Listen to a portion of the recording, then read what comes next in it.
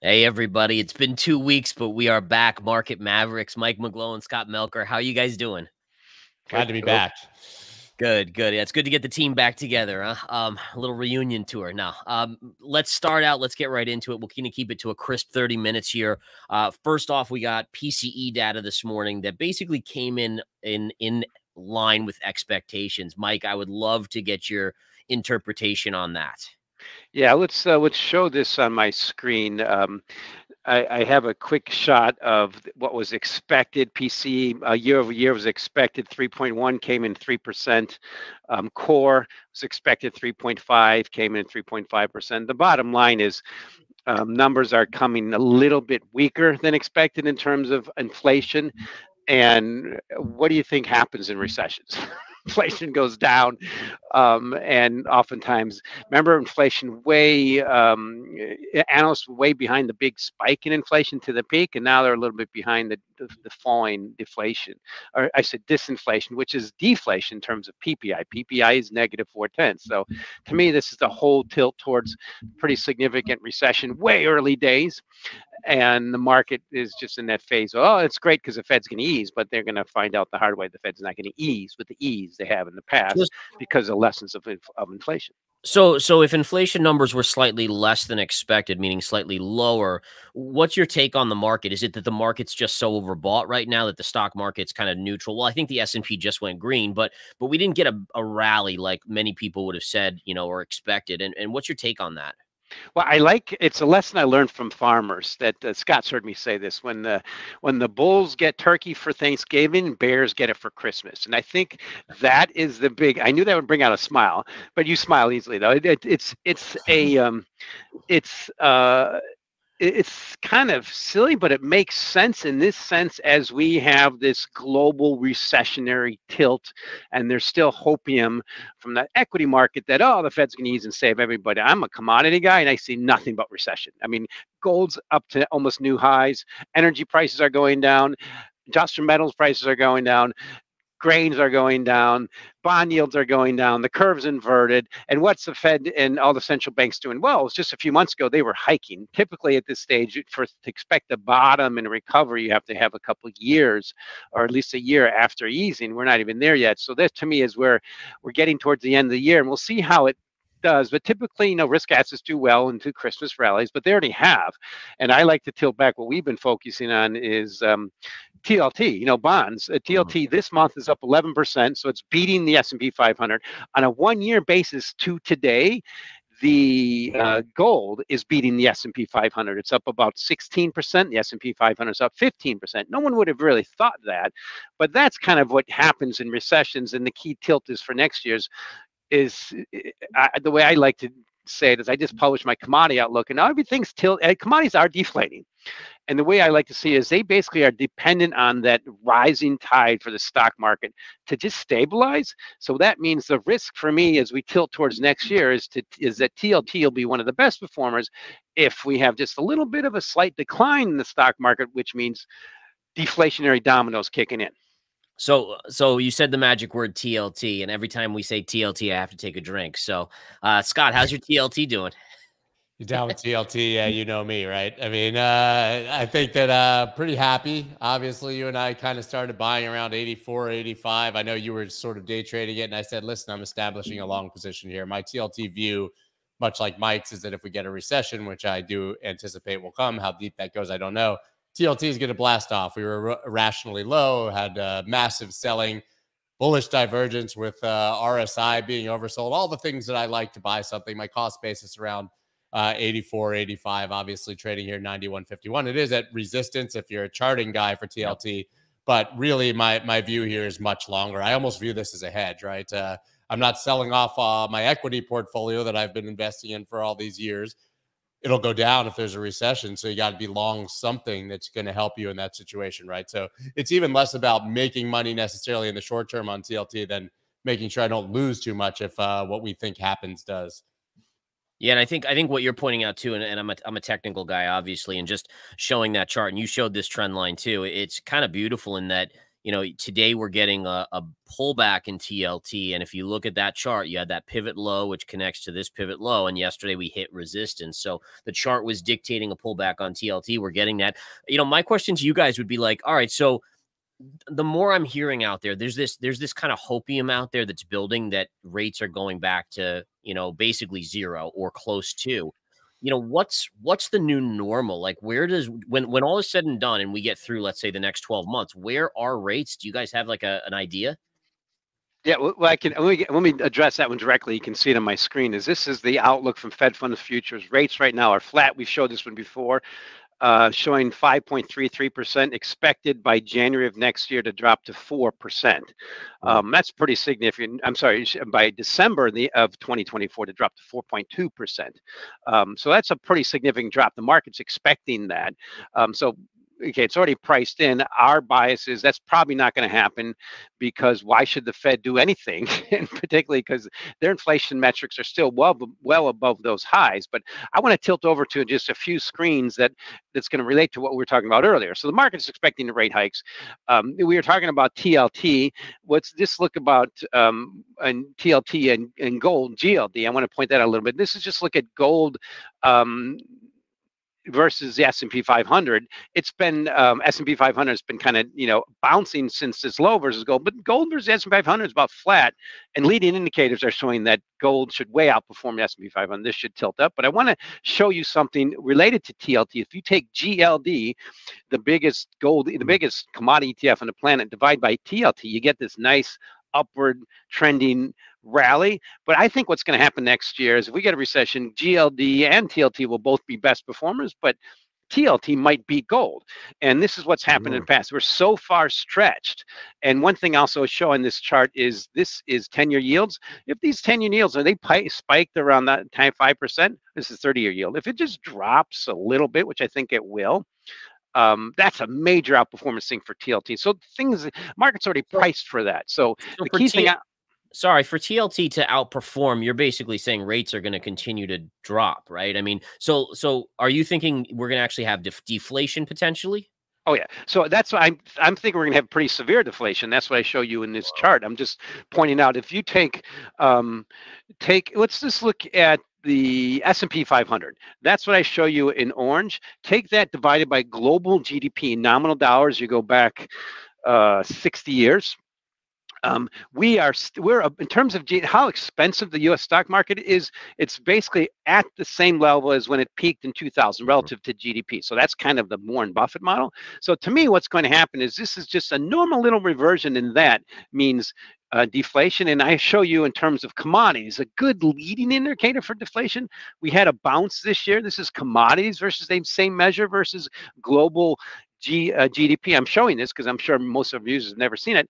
What is that tilt here? It's been trending down since the peak in 2008. It looks like we just had a bounce and heading back lower. What stops that normal trajectory for deflationary forces? Particularly, to me, the number one key is going to be if the stock market just says, we can't hold up all the boats, we have to drop a little bit. That tilts everything downward. Interesting. So, Scott, are you on that same page that we're headed for deflation? Like I've honestly, and I'll just say my opinion real quick, is I've been kind of stuck on this mantra that inflation is going to obviously come down, but it's going to struggle to get back in the box, right? Like Pandora's box was opened, and once it got above 2, because one of the things I'm thinking too is if the economy gets bad and we see deflation, won't the Fed just come out and print to oblivion again, and which will then cause inflation again? Or am I wrong on this? Oh, we can't hear you, Scott. I would go to Mike on that one as well, to be quite honest. I mean, I'm somewhere in the middle, I think. It's hard for me to make a wild prediction here as to which way it's going to go, because I think everybody's effectively been wrong. I mean, Mike shows those Fed Fund futures predictions. Those are great, but when was the last time that Fed Funds future predictions were correct? I mean, 7 or 8 months ago, we were supposed to already be 3 cuts into this cycle right now if you were following that same exact chart. So I really, I don't think that I can outsmart it. I just know that whatever the consensus is has been consistently wrong, and like exceptionally and horribly wrong. I think this is a classic case of market cycles and human nature, and people haven't figured out yet. Human nature never changed. And what's happened is we had a 4-decade high in inflation, most notably because of the excess liquidity that we provided. And I would say central banks, the government, everything. That lesson has been learned. It will resonate for the rest of our lives. And every single time we'll get back to those normal conditions, where it's time for the Fed to start easing, they'll say, oh, we're going to lay low. We're not to ease until we absolutely have to, because the lessons that we learned here. Now, that was something that was working up for decades. I mean, the Fed started easy. I like to show the history of every time the S&P 500 was down 20% or more on a 12-month basis since 1950 or so. The Fed was always easing, with one exception, 1988, because we just had the crash the year before. That's what's changed, and that's what I think the market hasn't figured out yet. And that's when I like to show charts like this. If you just look like this little orange line, that's just how expensive the stock market is relative to global GDP historically. And that's part of the reason we had a lot of inflation. And we did that because we pumped money supply so much. You think the Fed's stupid? No, they get it. This is finally our chance. Now, we do have an election year, but right now, with their metrics at 3-4% core levels and the target at 2%, there's no reason to ease until the market makes them, is the way I see it. Yeah, I think that's the thing where people seem to have some cognitive dissonance about what's going to happen next year. I hear the same people who are saying that, there won't be a recession, everything is great, stocks are going to only continue up, but those same people are saying that the Fed's going to pivot. Why would the Fed pivot if stocks continue to go up? There's literally no reason, which gives you sort of this higher for longer, or just the Fed pausing and waiting for more information. Now, you look at this, I've shared this a million times, but when consensus is a soft landing, that's the black line, the recession always comes right after, right? Now, given there's a lot more media mentions in 2023 of anything than there were in the 1990s, because we have we're inundated with 24/7 media. So we need a log scale and not a linear scale for that black line. But I think it's very clear that consensus soft landing rarely happens. Like consensus, anything rarely happens.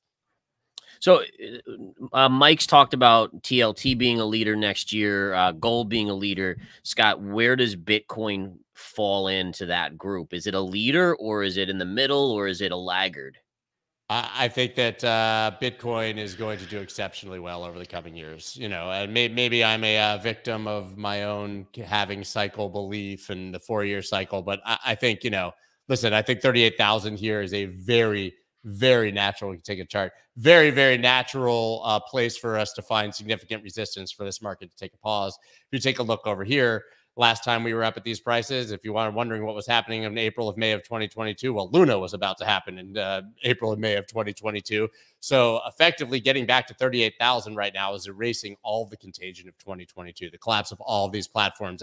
If you believe that prices tells the entire story, I don't think we just blast through that right now, right? So I wouldn't be surprised certainly to see us at 40, 42, at kind of the same levels. I see a lot of people calling for 50, 55, 60 right now. That, in my mind, doesn't happen unless we get an outright and very clear ETF approval, I think. But I don't really see a reason for Bitcoin to be making new all-time highs this year, certainly, or through the next year, to the end of 2024, 2025. But my fears of 12,000, 15,000 new lows are pretty much erased at this point. Gotcha. So there was something, and I don't remember which big institution said it, whether it was Morgan Stanley or something else, but one of them came out and said that the ETF approval might actually be something that causes selling in Bitcoin. Is there any truth? Do you guys see any aspect of that? Well, I think it would be one of those up big, then profit taking down, and then wait a few months and see what actually happens fundamentally with the ETF and how much interest there is. We've seen this with a number of things before. I think actually the halving is probably the best example of what might happen when we see an ETF. Obviously you get the halving happens, everybody celebrates, you pop off the streamers and the champagne, then you go, wait, nothing happened. Right. Because nothing fundamentally has happened. Yes, the new supply is going to be cut in half, but it takes 6, 8, 9 months for that to have any effect on the market. And I think, I don't think we just see $20 billion or $50 billion flow into an ETF because it exists the minute that it happens. But I do think that happens over 6 months to a year. And that's when we really start to see this fundamental version. Also, there's the unlock of GBTC that would come with that could put selling pressure on the market. But every single time in the history of crypto that I've heard the holy crap, there's a huge amount of supply of something coming on the market they're all going to sell. It's literally never happened ever in history. I want to add a little bit to that. One thing I'll point out my main concerns about Bitcoin fact is a high beta asset. Bitcoin fact has a high positive beta to, it's a high volatility asset to beta, which is the S&P 500. Typically on downward markets. So let's look at 2022. Bitcoin went down than most risk assets as it went down. This year, Bitcoin's going up with most assets as they've gone up. If I'm right about a typical recession, that means gold and bonds outperform. In the shorter term, it's unlikely to expect Bitcoin to outperform on the way up in that environment. For that beta just to switch positive, to flip to negative versus a downward sloping market. It's just the way value at risk and risk models work. And one thing I want to show you in my chart is the thing I'm concerned about is what you see in that orange line. That's the US stock market relative to global GDP. If you take all the rest of the world stocks relative to GDP, this is what you have since 1991. That's how much privilege we have, how much risk, how much asset elevation we have in this country. That's in housing, that's in stocks. And what I also show you is just here is just the energy is already starting to head lower. That's your deflationary bend. But this is what I'm worried about. This has already started a little bit. If we continue that, that's deflation. I think that helps the traditional store value, the risk off assets, but to expect Bitcoin, let's put it this way, it hasn't shown that divergent strength with stock weakness yet in a big picture. And this year's another good example. GBTC is a great performing asset this year. That's the problem for next year, is it was the top line performer this year. Is it going to do the same next year? We already kind of did that. Mike, you did point out, just quickly, you did point out the fact that gold now, if depending on the time frame you look at that, is somewhat outperforms stocks. Right? Yeah, it is. It's outperforming. So to me, that's that leading bent.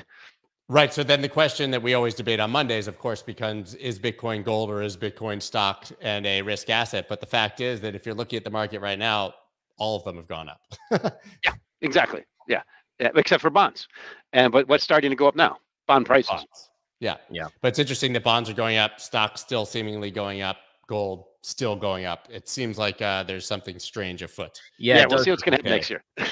And I think that's kind of one of the angles I wanted to talk to you about, Mike, is that, we've seen this pretty remarkable rally to the point where, the volume has died out over the last couple of weeks. The market just seems to grind up. Today, we saw the S&P selling off. Now it's kind of floated back up to basically the flat line. But the question that I have is does that continue into year end, or do we see, what's got to give here? There's got to be something, right? I don't think Bitcoin can keep going up and gold can keep going up and stocks can keep going up. At some point, some of these assets have to diverge, right?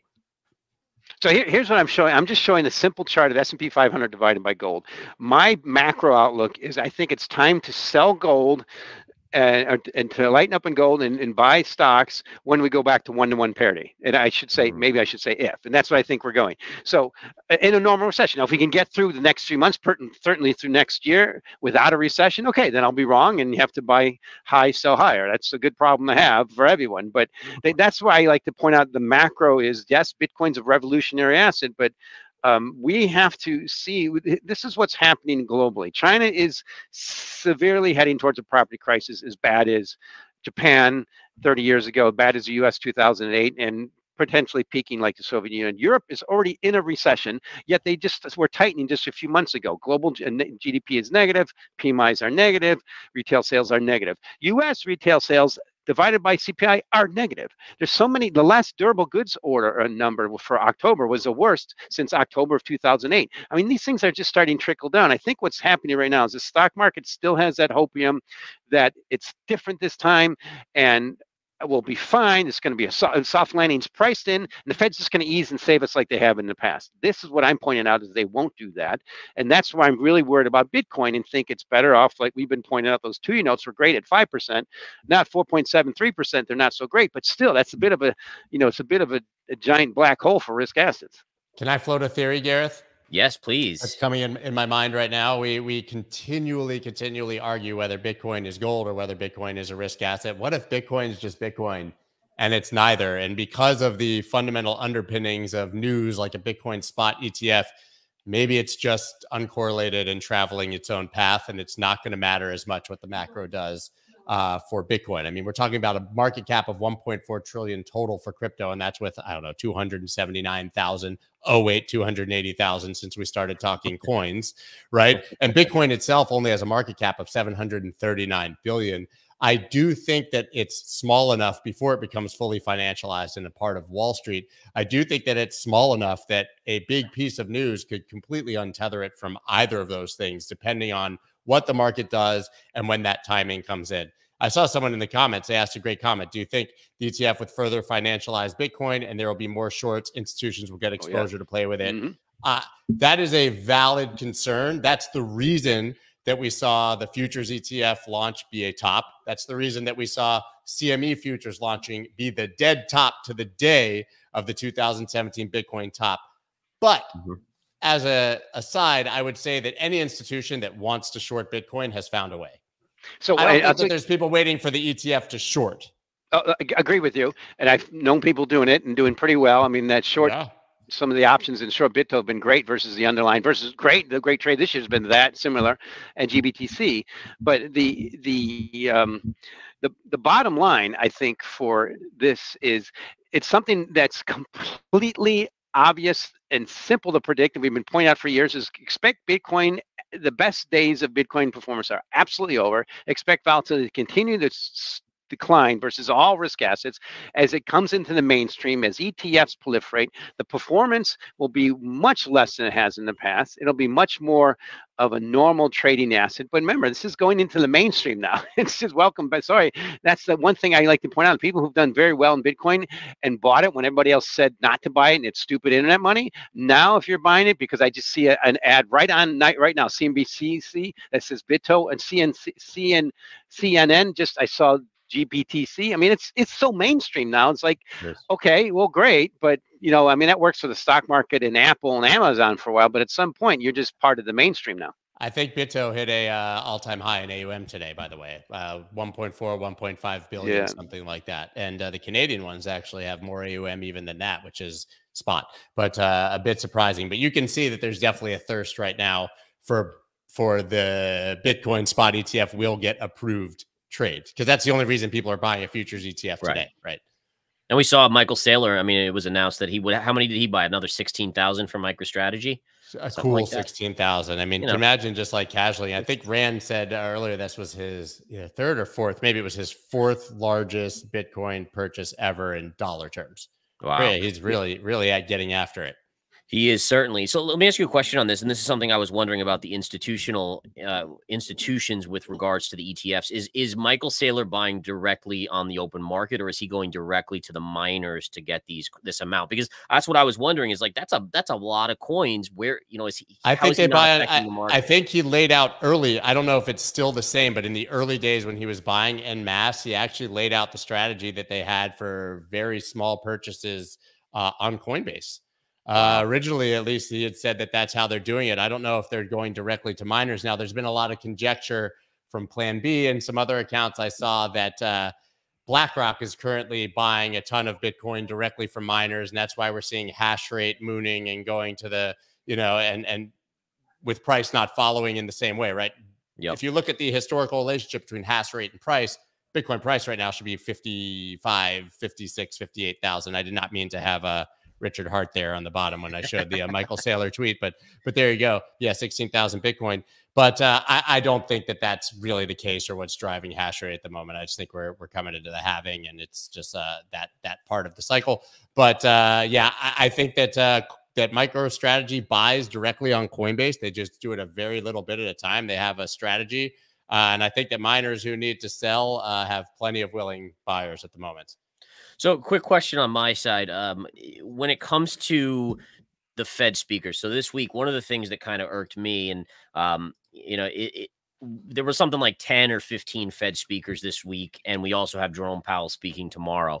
And on Tuesday, I think Fed Waller, who's like a hawk, he was more dovish. Markets liked it. Then we had a couple other Fed players yesterday and today causing some more hawkish views. Like, what's the purpose of all of these speeches? Like, why do 10 Fed officials in 1 week need to speak? Because all it does is mess with people, right? I mean, what's going on here? Like, what's their mandate? Do they need to feel big because they can move the markets? So that's part of, I want to address that because I was working for primary dealers, which your job is to understand and know the Fed, starting in 1988. And the lesson back then you learn is we had to interpret Fed signals from their open market operations. And what's changed is the market realized and the Fed realized it's probably best to be open, completely open with what we do and what we're planning on doing. So, but particularly when you hear them speak, they almost all have the same coordinated view. I just typed in NI Fed in the terminal, and I think right now it says Fed Williams expects policy to stay restrictive for some time. That's the top headline I see right on the Bloomberg terminal when you type in Fed. So these guys are mostly the same. There's been a few said they might ease, but it's rare to see them diverge. And that's what they have been. It's the higher for longer mantra that I think you're going to hear. Although the market's well priced for easing, like some of them are within a few months. But if they're all saying generally the same thing, and I thought Waller on Tuesday he's usually the super hawk, and he was like, hey, if inflation comes down more, we can start cutting rates, next year essentially. But like even if they're all the same, what's the purpose? I mean, are these pre-slated speeches, or are they planning these speeches, or like, do you know those details? I don't know for sure, but I think there's some planning to it. The goal always is to minimize volatility and to make sure to not upset market expectations. And that's why it usually happens. When you see that Fed fund futures are priced for a hike or a cut at 100%, like a week before meeting, they hardly ever diverge from that. Right. And they guide it. That's a big difference from the past. They will guide the market's intent. And the bottom line is always to minimize market volatility. Yeah. Okay. I see what you're saying. Absolutely. All right. No, that's a good point. What else do you guys have on the docket? We got a couple minutes left. Is there anything you guys been dying to bring up? Yeah. Share my screen. I got one more thing. We got to talk about Joe Biden. I'm sorry. Let me be clear to any corporation that hasn't brought their prices back down, even as inflation has come down. It's time to stop the price gouging, give American consumers a break. First of all, I don't think he knows what X or Twitter is, so I'm sure this is like the social media intern. Eric Voorhees, right there in the comments, wants to say exactly what I want to say. Inflation rate is still positive, so why would prices come down, you dummy? But Mike, can you explain to Joe Biden how inflation and deflation work by any chance? Well, I like to point out is we are not a socialist country. We are a capitalist country. And if you are any type of business, you're supposed to maximize profit. If you're not, you're going to go out of business. That's the way life works. Just sorry, that's how we work. We are not Mr. Z or not Venezuela. I mean, it just doesn't work. So I know when it kind of gets me upset sometimes when people say those kind of things just for clicks and for votes, but it's really distorting the whole essence of the foundation of this country, which is why we're so successful. And yes, we have losers and winners. But I didn't mean to go political. It's just such a colorblind and also just factually incorrect and impossible tweet that it has to be mentioned because this is what people read. Prices, damn your companies. Is free market at 3%. The best thing is let free markets do that, and that's what's happening. Inflation, by some measures, is collapsing. As long as free markets are allowed to, they will. The biggest problem is if the government just throws a whole bunch more money at it and pumps up that liquidity. That's the number one reason we had that inflation. The government shut us down, and then threw money at us. And what was a problem, I guess. But now we're realizing that sugar high is not going to be that easy.